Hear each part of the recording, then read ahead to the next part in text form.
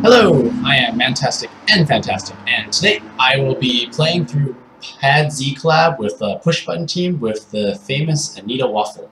So, first things first, you need to have two push button style execute nukes. So I have a Woken Raw inherited onto my Pollux and a Red Odin. And afterwards I have to use my Goemon's active to make a full board of red and simply swipe right. No, this is not Tinder.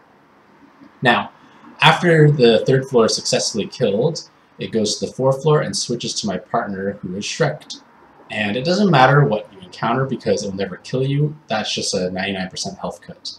So she's going to use Raphael to create a shield and then Ares to break those hearts to sweep the floor again.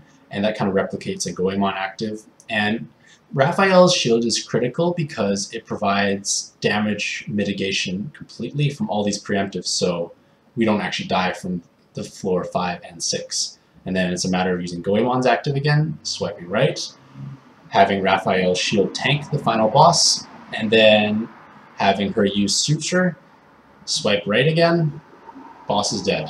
This is actually a perfect run with pretty few skyfalls, took about 73 seconds of actual playtime, and we actually got the maximum number of pluses. Thank you very much, and happy puzzling!